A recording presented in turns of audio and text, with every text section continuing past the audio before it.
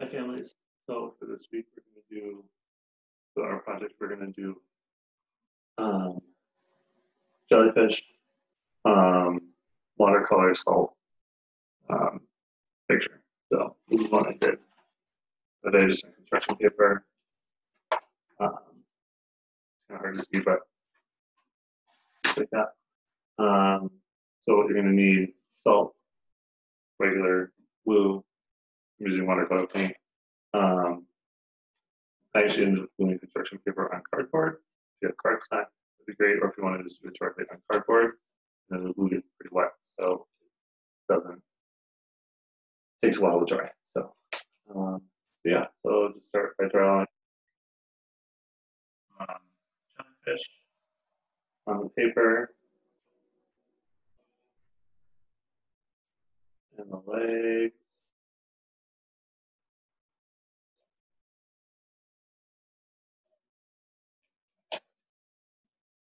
So it's kind of hard to see on the camera, but I just did that with pencil. Um, Markers so you can see better. It's all going to be covered in glue, salt, and paint anyway, so it doesn't really matter.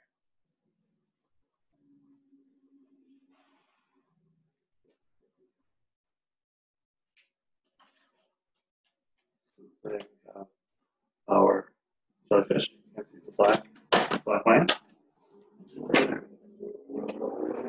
I'm also including just a couple of things like seaweed, even though they usually are deeper in the water.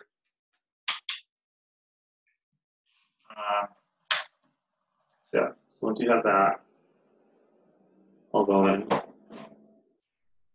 take our glue, and we're gonna outline.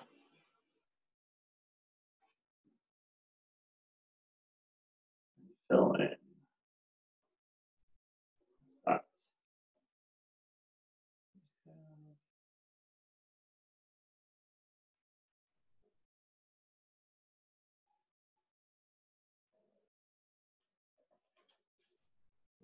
The seaweed on the bottom.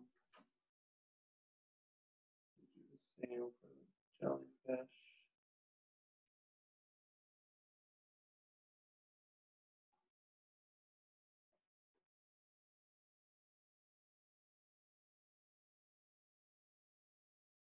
You know, sometimes our kids like to use a lot of glue. It's the perfect time to do that because you're going to fill in the whole thing with glue. This might take a little longer to dry, but that's fine.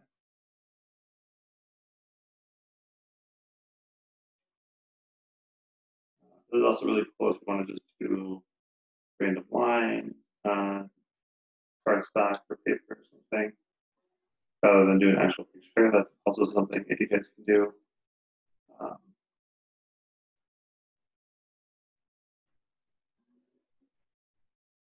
so if you have like a little tray or something you work in,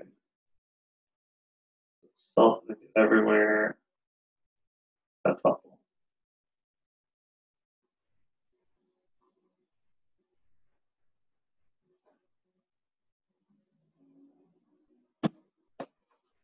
So you can see I have all the glue on the jellyfish. So we're going to start putting salt on the glue.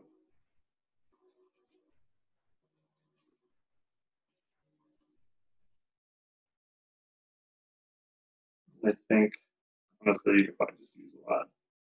We have a big container of glue or of salt in my house, so I don't use it very often when we cook. So I'm okay with using a lot.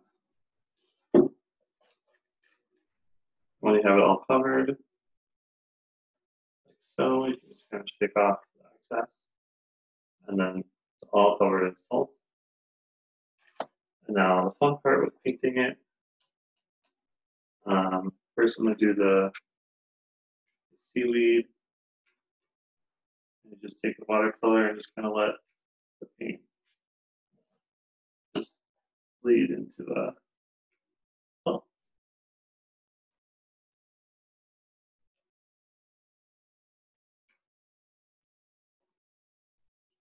helps when you have more water. It'll be more. And the green paint is starting to run out too. So that doesn't help.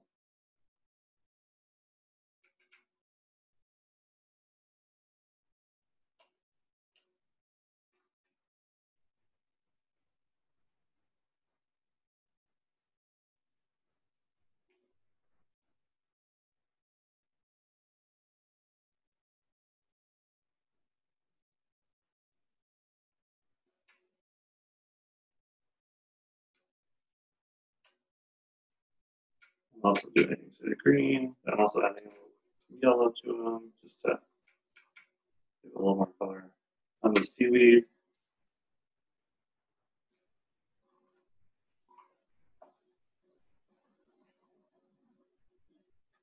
So you can see the green a little bit up here.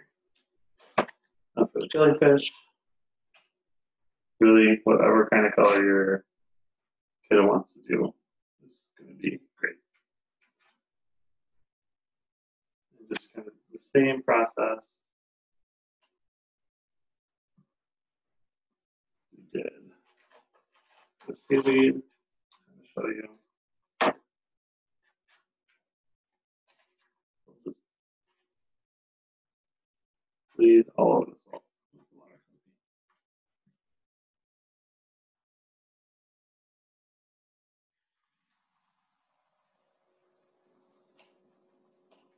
And I'll start adding different colors.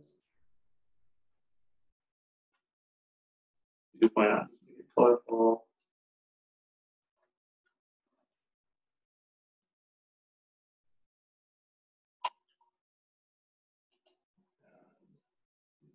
Yellow over here. Just kind of keep going until you have the desired colors that you want to use. Blue over here. Like I said, the wetter the paintbrush, the more it's going to bleed, and you can just add some water too.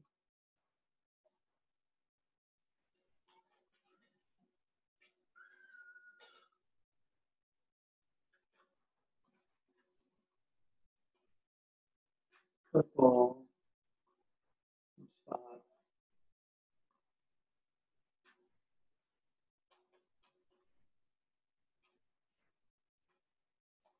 Maybe down on the leg.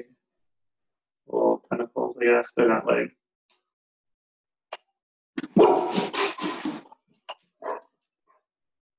Sorry. The dog is working. Those of you guys have dogs at home. Also happens, I'm sure.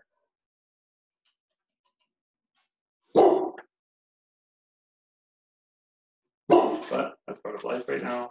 So here we are. So yeah, just keep going until you have it all colored in. Like I said, here's the other one I did. It was on just regular construction paper, so it took a lot longer to dry. Here, so for this example, I kind of be nice to put on cardboard instead. So there you go. Enjoy, guys.